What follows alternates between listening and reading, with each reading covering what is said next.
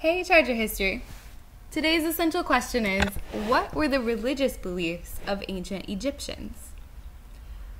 Please skip one line and copy the essential question neatly across your page. Pause your video to copy. Now draw your vertical line for your notes. So yesterday we learned about the social structure of ancient Egypt. Do you remember why the pharaoh was so respected by the people of Egypt?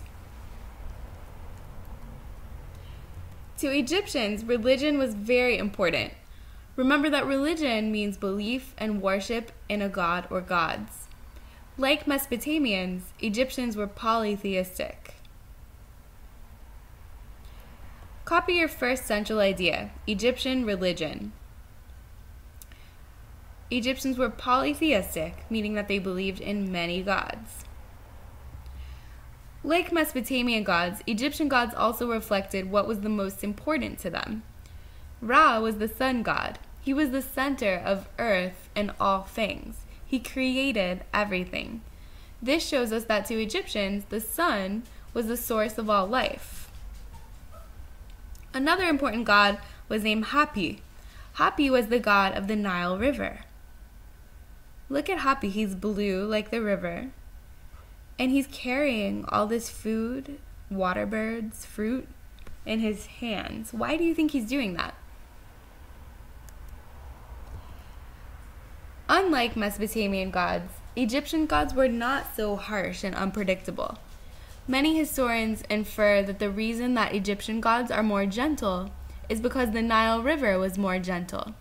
Remember from Tuesday that the Nile was less likely to have dangerous floods or droughts. When the Tigris and Euphrates flooded, you never knew what they would do. Since the Mesopotamians believed that the gods controlled the floods and droughts, they thought that their gods were angry and harsh. But since the Nile was a kind, gentle river, the Egyptians saw kind and gentle gods taking care of them. Please copy your second detail, that the Egyptians believed in generous, gentle gods.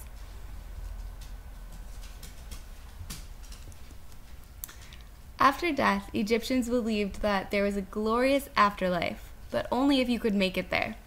In the afterlife, you ate and drank and hung out with other relatives and friends who had passed away. Many Egyptian gods had to do with the afterlife and how to get there, so we know that life after death was really important to the Egyptians.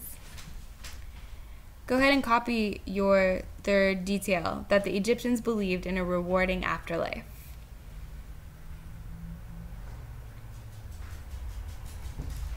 Pause if you need more time to copy.